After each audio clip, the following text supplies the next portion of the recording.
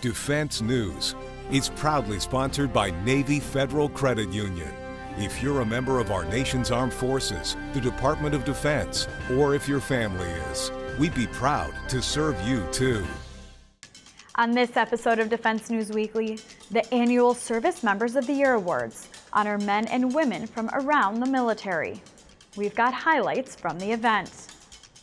Plus, the Navy develops a new Ironman deep-water dive suit. Learn about what it offers and why the Sea Service is pursuing it. Also, need to deliver 1,000 volts to a suspect on your base? We test out a new non-lethal force protection tool, the TASER 10.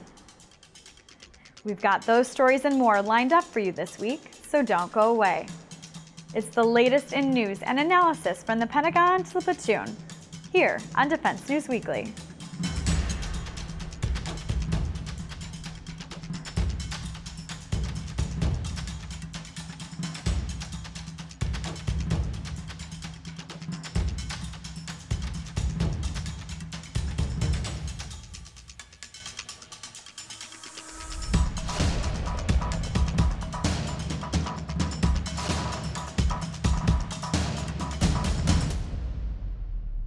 Welcome back to Defense News Weekly. I'm Andrea Scott. The annual Service Members of the Year Awards are a celebration of some of the most courageous and compassionate men and women in the military. Honoring members of each of the branches, the gala featured speakers from around the government and Pentagon and highlighted extraordinary acts of service. Held at the Reagan Building in the nation's capital, this year featured a range of compelling stories about the winners from each branch, recounting acts of heroism and selflessness. Here are some highlights from the event. Good evening, everyone. It's so great to see everybody back this year. It's an honor to be back here with all of you. Good evening, everybody. It's great to see so many familiar faces. Senator Scott, Senator Ernst over here, and so many others who've joined us tonight. Kira and I are very proud to be here with our friends at the Military Times Foundation, celebrating the incredible achievements of our women and men in uniform. What stood out to me was just their unwavering commitment to their mission, whether it was Afghan evacuation flights, deterring Russian aggression, rescuing innocent civilians in the dark of night 50 miles from the coast, or just, the ingenuity in addressing new challenges presented on the battlefield. I mean, these are America's future leaders, and we should all be proud of their hard work and tenacity that keeps us all safe at night. What we do in the Coast Guard directly impacts Homeland Security, and I know that each job that I've had, every watch I've stood, ships I've driven, that what we're doing is protecting our nation, and there is a deep sense of patriotism and pride in that. My name is Chelsea Sheehy. I'm a lieutenant in the U.S. Coast Guard, and I'm the commanding officer of Coast Guard Cutter Charles Sexton. Back in the spring of 2022, we responded to a vessel that was unseaworthy, and it appeared to be a migrant vessel at sea. We noticed that the vessel was actually capsized and that they were holding onto it, sitting on top of the vessel that was capsized and sinking. They were waving their arms. They were in distress.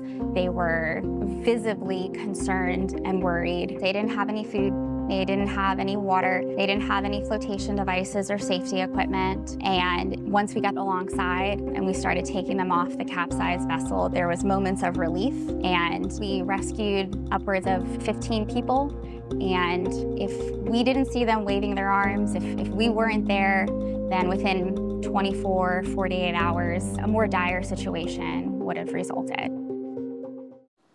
I am very overwhelmed to be the recipient of this very meaningful award. My selection was made possible because a collection of people thought I deserved it. And so that's what makes me the most emotional.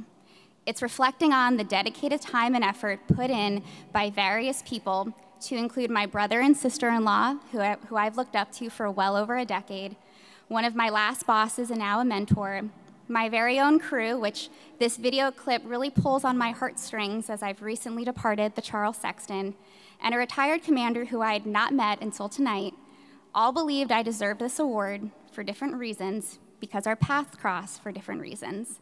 And so I'm so very grateful for all those who pooled their resources all to recognize me.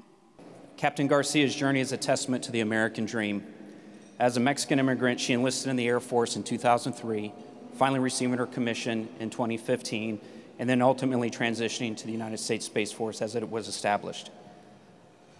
Amid Russia's assault on Ukraine, Captain Garcia led a deployment of an electromagnetic warfare squadron to a remote European location. She showed amazing bravery and ingenuity in leading the first ever deployment of this brand new capability to the European AOR and during the continent's most significant crisis in decades. Space Force defense against the threat to the space domain is very contested, and we protect and defend against the ability to maneuver that domain. This recognition is a testament to the remarkable men and women who served alongside me, and I am merely just a representative of their hard work. To the members of the 4th Expeditionary Electromagnetic Warfare Flight Delta, those 54 men and women, airmen and guardians who stood up that operation deserve all the credit. But I stand here representing them. To my fellow service members and fellow award recipients, I count myself so incredibly blessed to stand next to you. And to my mother, I love you so much. Thank you for your sacrifice in bringing us over to this amazing country. And again, our service is payment to this amazing country. And last but not least,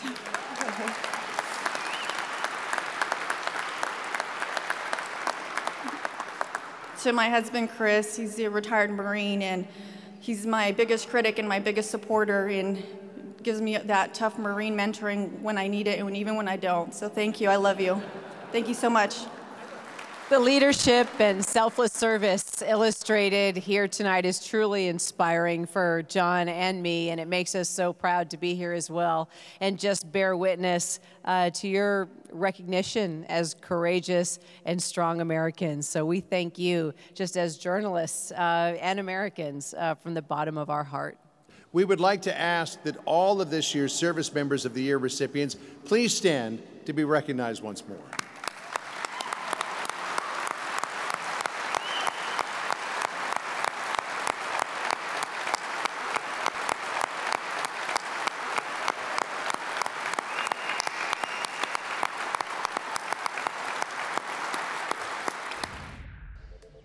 Next up, the Navy is developing a new deep-water dive suit. Called the Deep-Water Expeditionary with No Decompression, or DCEND suit, it's meant to increase a sailor's range of motion and improve other functions from the previous model. For a report on the suit, we turn to Navy Times' Diana Stancy. The Navy is testing out a new Ironman diving suit that aims to enhance diver safety, allowing them to work longer and in deeper waters. The Deep Sea Expeditionary with No Decompression, known as the DCEND system, is a form-fitting atmospheric dive suit composed of rotating and flexible joints to provide divers with greater flexibility while also keeping internal pressure steady. The Navy is wanting to improve safety and efficiency for projects such as deep ocean salvage of vessels and aircraft, underwater rescues, explosive ordnance disposal, and ship hull maintenance. That's why it started developing this suit roughly 5 years ago. In working deep underwater, one of the key challenges divers face is dealing with pressure in deep waters and decompression sickness, which happens when nitrogen doesn't have enough time to clear from a diver's blood due to a rapid decrease in water pressure, a potentially life-threatening condition also known as the bends. To avoid that, currently divers must use a saturation system, or diving bell, pressurized with gas to match the outside water pressure. The deeper they descend, the greater the danger from increasing water pressure. They then gradually ascend, stopping at intervals to prevent nitrogen from forming bubbles in their blood or tissue, resulting in decompression sickness. But this new suit eliminates the need for a gradual ascent to the surface because it provides one consistent atmospheric pressure. This allows divers to spend greater time underwater by eliminating the need for the slow ascent. A job that would take mixed gas divers 2 to 3 weeks to complete could potentially be knocked out in a day or two in the new suit, and eliminate the risk of decompression sickness, according to Paul McMurtry, Naval Sea Systems Command Diving Systems Program Manager. The suit is still in the early stages though, and so it won't hit the fleet for several more years. Next steps include becoming designated as a future naval capability, sometime from fiscal 2025 to 2027, followed by a 3-year development program to craft a prototype suit capable of diving 300 feet. If successful, the suit would then need certification prior to the production of multiple suits. When we return, we fire a new taser meant for base security and find out why you might see more at Marine Corps bases.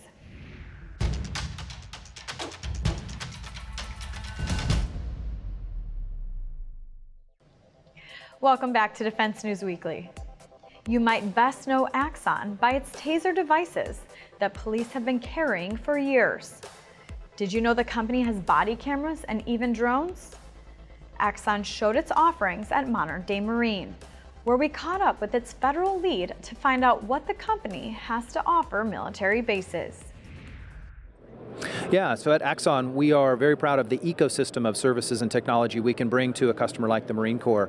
As we think about Force Design 2030, it's about involving and incorporating technology into the environment that is the Marine Corps. So you think about something like base security. We're able to offer solutions like the TASER solution for law enforcement personnel. We're able to offer things like situational awareness through drones or UAS services that could help with security around the edge of the base. We can offer integrated fleet services that can help with gate security, etc. And all of those things can come together into a unified platform, which is our evidence.com service, which compiles all of that information into a singular place for the Marine Corps to be able to understand what's happening, take action where needed, and then go back and even look at history and understand what could have been done differently or better. We have some good engagements with folks like MCRD, so the recruiting depot in San Diego. We are on base today. We have a number of other bases who are interested in things like security around the perimeter, so we have some things like our drone solutions or some of our license plate readers on fleet vehicles that are being put into use today. And we have right now a tremendous interest in modernizing the TASER to the TASER 10 that I had mentioned earlier. So we are currently on base with a number of our older devices and looking to really modernize and get the latest and greatest into the hands of those folks on base, absolutely. The company is touting the TASER 10, which has 10 prongs that can be fired one at a time, allowing for more chances to get a prong on target. That and features such as an alarm might help de-escalate a tense and dangerous situation. And I couldn't leave without giving it a go myself. This is going to be your safety, your selector switch. So just push that up. Good. Now it's armed. You can see there's three rounds. Now remember I was showing this as a show of force. I want you to take this thumb and push up. And you're going to push it up, and you're going to point at that guy, and you're just telling him, hey, get on the ground, you're under arrest. Okay. You're giving him all these verbal commands. This is an opportunity for him to give up. Yeah. But he's not. Okay. So now I want you to punch it out, extend your arm straight out. Good. And then go for his legs. Go down to his legs. Good. That's a good hit. That tells me it's a good hit. It's going to go. But let's say it was a bad hit. You have upwards of 8 more shots. I gave you 1 more. So just anywhere in the body, go ahead and pull that trigger 1 more time. Good. There's a 3rd shot. So you'd have 7 more if you needed to. Now, if I'm your partner, I'm going to be moving in. I'm going to be handcuffing. It's called cuffing under power. I'm going to put the cuffs on them. I'm going to search them and all that stuff. So you can go ahead now. Make it safe by just pushing this down. And then pull it in. Just pull it back in closer. You take the palm of your hand, put it right here, and see if you can vigorously pull it out. Oh, man. There you go, nice. You're gonna holster this device. I'll be your holster. You're gonna holster it. Now, all you're gonna do is take these wires and rip them. Just take them and rip them, that's it. And then you would just... Wow, those are thin. Yep, and then you would just go ahead and reinsert the magazine, and you have 7 more rounds to go. And in other military news, the Pentagon announced Tuesday that a U.S. service member is in North Korean custody after fleeing across the border from South Korea. U.S. officials said he was facing disciplinary actions after being held on assault charges this month. Here's more on that developing story.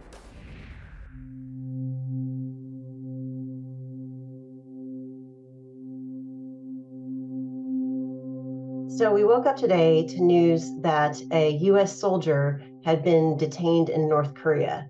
And that was pretty striking in itself. But as details started to emerge, it turned out that this soldier had been arrested in South Korea, had been in jail, and was being transferred out of the country to be returned to Fort Bliss to face military disciplinary action. When somehow he departed the airport, he didn't get on a plane back to the U.S., and ended up on a tour at the demilitarized zone, which is the border between North Korea and South Korea. And this soldier then crossed into North Korea. And what has happened after that, we simply don't know. Suddenly I noticed a guy dressed in black, running what looked like full gas towards the North Korean side. US and South Korean soldiers sort of realized what was happening, chased after him, they didn't catch him. So far, there are very few details on the US soldier who was detained, except that he's been identified as Private Second Class Travis King. We are still looking for details on his hometown, on what additional charges he may face. He may be simply trying to avoid charges, and now that he's in North Korea has probably made his situation a lot worse. The Pentagon isn't saying much, saying that they need to talk to his family first. Defense Secretary Lloyd Austin at a press conference today just expressed his concern for the well-being of this individual service member and said that more will likely come in the days ahead. I'm absolutely foremost concerned about the welfare of our troop. And so we will remain focused on this. And again, this will develop in the next several days and hours, and we'll keep you posted.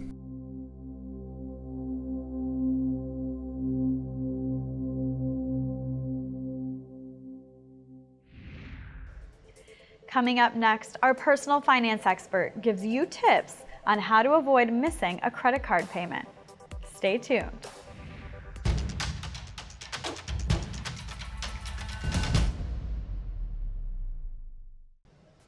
Welcome back.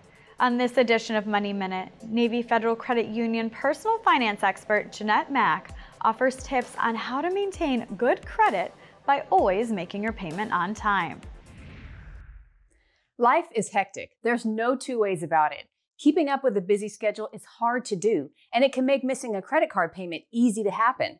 But you know what's just as easy? Setting up auto payments. If you haven't used this service yet, once you do, you'll wonder what took you so long.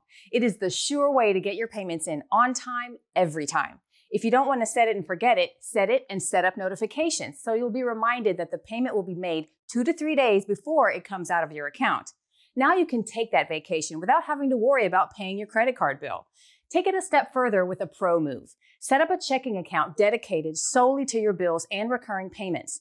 Keeping your bill money separate can help with budgeting.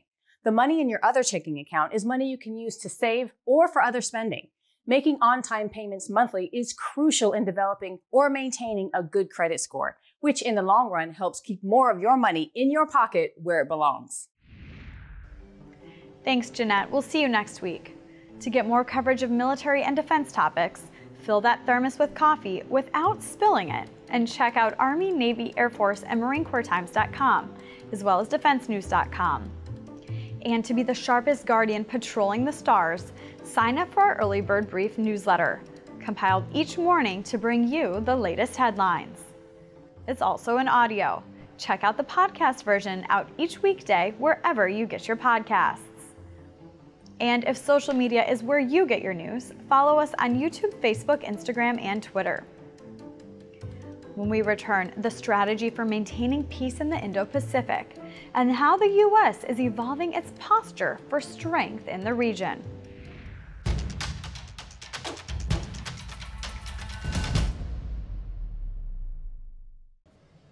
Welcome back.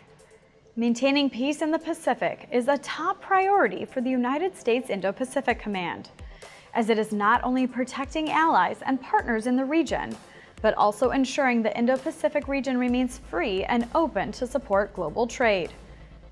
In a recent webcast, Defense News examined the strategic importance of the Indo-Pacific to the United States, how the military is working with diplomats and other nations to maintain peace and commerce in the region. With us today is Dr. Stephen Wills, a navalist for the Center for Maritime Strategy at the Navy League of the United States. Dr. Wills was an active duty U.S. Navy officer for 20 years and is an expert in U.S. Navy strategy and policy and U.S. Navy surface warfare programs and platforms. We're excited to have him with us today for this discussion. Let's jump right in. Obviously the size of the force is one topic of discussion as we look at being best prepared for a fight in the Pacific. There's also, emerging capabilities, not necessarily to offset the size of the fleet, but just sort of to provide a different type of advantage. And I wonder, as you look at the threat evolving in the Pacific, what is the U.S. Navy doing to sort of best match its capabilities to what's happening in the Pacific? And are there any areas where you think maybe the Navy is not pursuing a new technology aggressively enough to keep up? That's a good point. Let's start out first at the high end. Let's start with carrier aviation. Certainly. We've seen now the development of the MQ-25A, the unmanned tanker aircraft, which has, I think, great potential to extend the range and capability of the manned air wing, F-18EFs, and now F-35Cs. This is a significant development. It would be nice, though, if we kept pursuing it so that you have an unmanned strike aircraft as well. That was one of the early goals. Understand it's difficult from the perspective of naval aviation to integrate manned platforms and unmanned platforms and sort of that high-speed naval aviation environment. But that's one place we could keep moving forward. Following that manned-unmanned teaming aspect, the Surface Navy has worked that as well, too, with the large unmanned surface vehicle that we've seen demoed most recently in the last RIMPAC exercise. This is another good way forward. How do we want to use these, though? That's still a question. Is this another strike platform? Is this perhaps a missile magazine for defensive missiles? When I see this, I get the vision of a 1980s video game, Missile Command, where you could tap in and access that other missile base over on the far side of the screen. These unmanned platforms could potentially be missile magazines that you could empty and then hit return to base button on them, and they disappear off to go back and be reloaded someplace.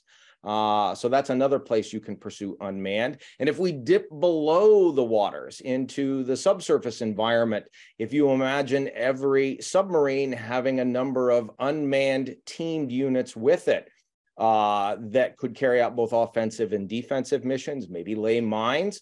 So if anything, the Navy should keep pushing ahead with this manned-unmanned teaming concept. Naval Sea Systems Command's PEO Unmanned Systems and Small Combatants is working on a whole bunch of different platforms. You've probably seen more of them recently than I have based on your travels and so forth.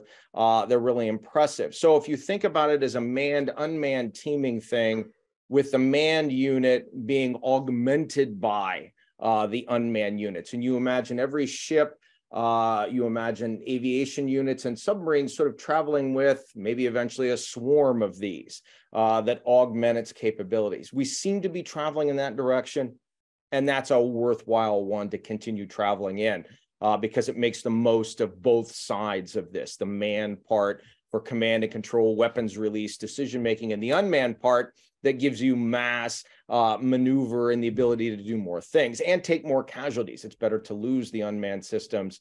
They are expensive. They're not easily replaceable, but it's better to lose those than to lose the manned ones.